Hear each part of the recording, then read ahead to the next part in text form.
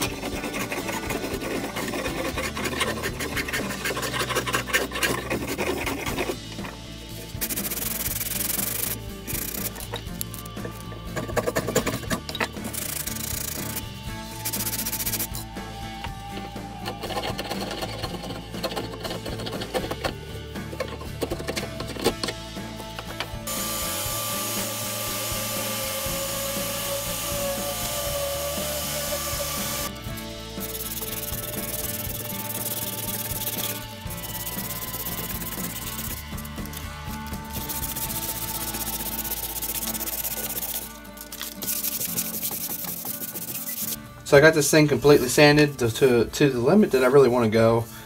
This is going to be roughed up, so I'm not totally concerned about it being perfect. But it's going to face this way. The axe head is going to go right there. So what I've got to do is try to mimic where I want this thing to be. So it's going to, I got to kind of fit this contour a little bit. And then what I'm going to do is put this in the vise and then trace the best I can on the end of the axe.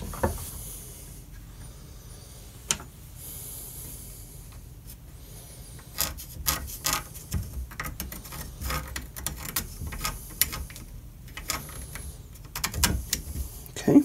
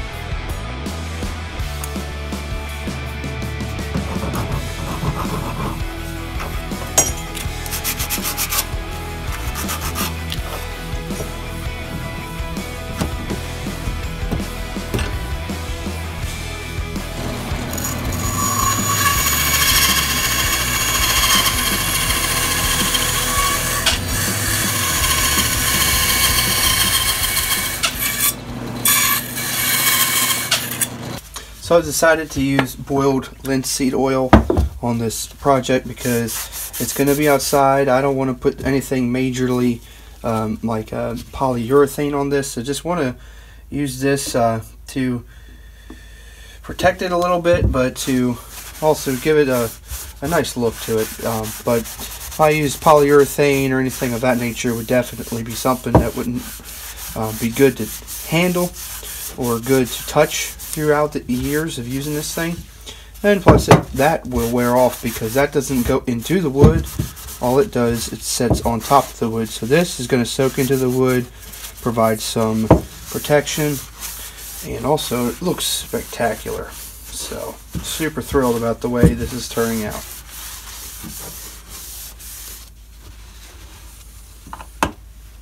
The next thing that I needed to do was to put the wedge in it, and so I decided to go ahead and use a piece of walnut to put the wedge in, and I wanted to do that wood because it actually gives a very good contrast to the oak that I used.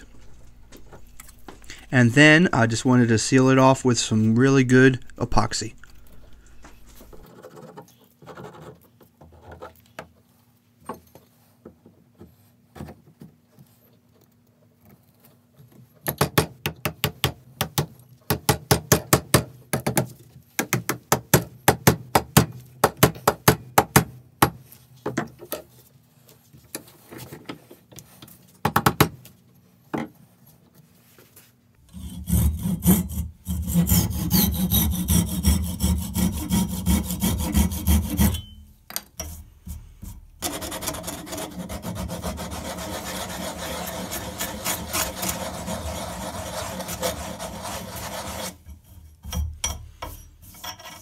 Well, that's going to be it for this video, and that's it for this little hatchet.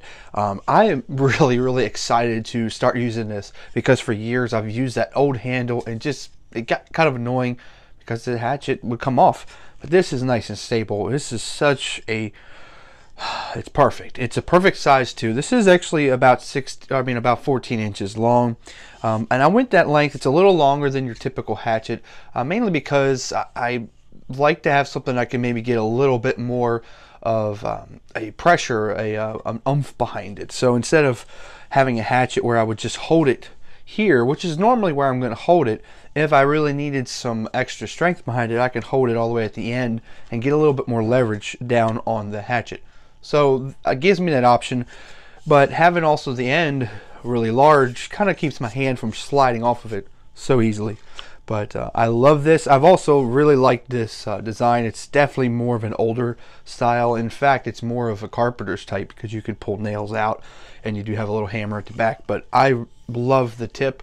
I love the shape of this, and everything turns out great. It is working great. I've already used it a couple times already to split some kindlings. So thank you for watching this video. If you enjoyed it, please give me a thumbs up, leave a comment, and if you haven't already, please consider subscribing to my channel. And I hope to see you next time, but thank you for watching this video, and I'll see you next time here in the workshop.